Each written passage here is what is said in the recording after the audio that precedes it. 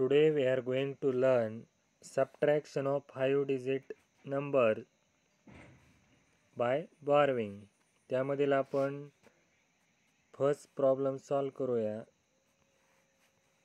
Exercise subtraction problem number first. काय दिला first problem? 42,715 minus 21,618. तर आपण सबट्रॅक्शन सॉल्व करताना आधी कोणता प्लेस कोण सॉल्व करा? युनिट, नंतर टेन्स, 100, 1000, 10,000.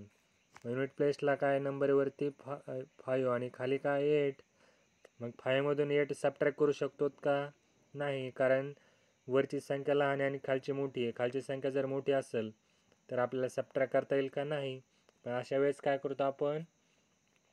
पुढच्या प्लेस कोण बॉरोविंग घेतो, म्हणजे आपण उष्णा घेतो. मग आता हा टेन्सचा 1 आपण कुठं घेणार? इथं 1 आणि हा 5 आपण वरती लिहिणार. मग आता टेन्स प्लेस कोण युनिटला 1 दिल्यानंतर मग इथं टेन्स प्लेसला काय राहील? 0.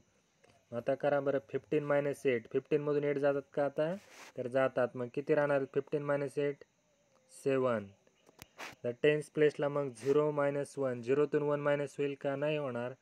मग परत तिथं 7 कोण उष्णा घेऊ आपण इथं एक 10 आणि हा इथं किती शिल्लक राहील? 100 प्लेसला 6. मग 10 मधून 1 गेल्यावर किती राहणार इथं? 9. 6 मधून 6 गेले 100 प्लेसला काय होईल? मग 0. 1000 प्लेस 2 मायनस 1 1 आणि 10,000 4 मायनस 2 2. तर काय आलं मग आन्सर? कोण वाचतंय? 21,097.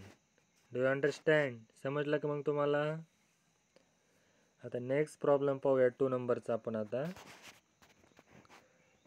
56,824 मायनस 32,465. तर पहा युनिट प्लेसला काय आहे? मग आता 4 मायनस 5. 4 मधून 5 जातील का? कारण 4 पेक्षा 5 हा मोठी संख्या आहे. मग अशा वेळेस काय करणार आपण?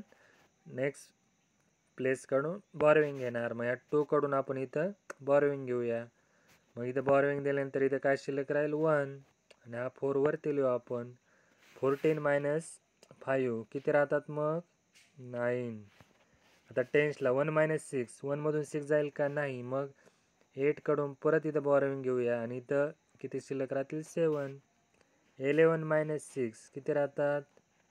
5. आता 100 प्लेसला 7 मायनस 4 किती राहतील? 3.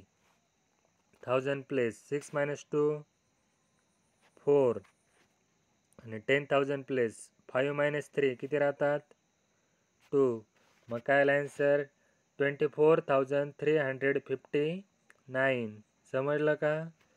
आता आपण पुढचा 3 नंबरचा प्रॉब्लेम सॉल्व करूया आपण आता.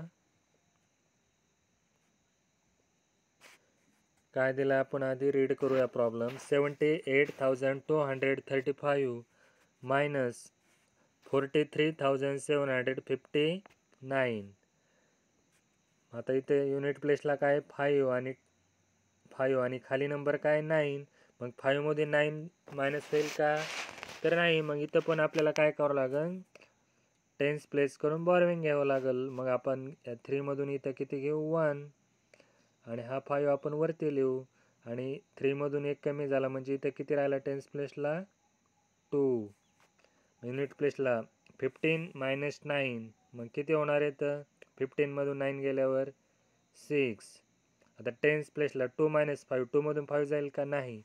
मग इथं परत आपण काय करू? बॉरोविंग घेऊया आणि 2 मधून इकडे 1 दिल्यावर 100 प्लेसला काय राहील? मग इथं 1.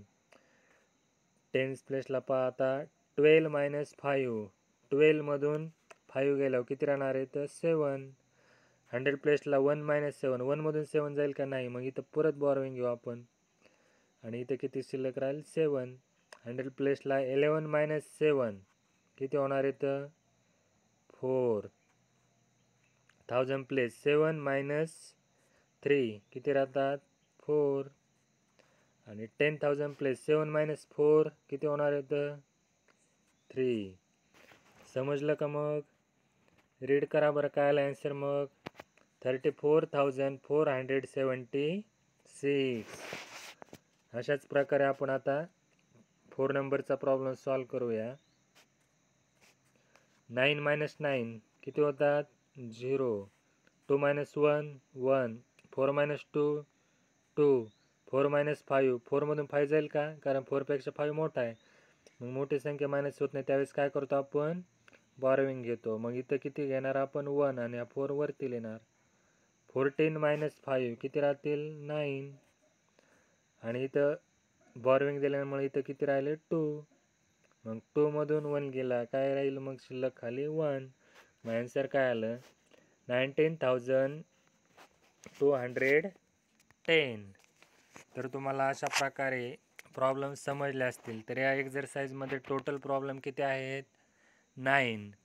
तर तुम्ही स्वतः राहिलेल्या प्रॉब्लेमची प्रॅक्टिस करायची आहे आणि सर्व सोडवले म्हणून कमेंटमध्ये सांगायचं आहे. आणि ज्यांना कोणाला अडचणी सोडवता येणार नाहीत त्यांनी कमेंट करायचं आहे, म्हणजेच सोडवता नाही आलं तर मी तुम्हाला राहिलेले सर्व प्रॉब्लेम परत व्हिडिओ बनवून पाठवल.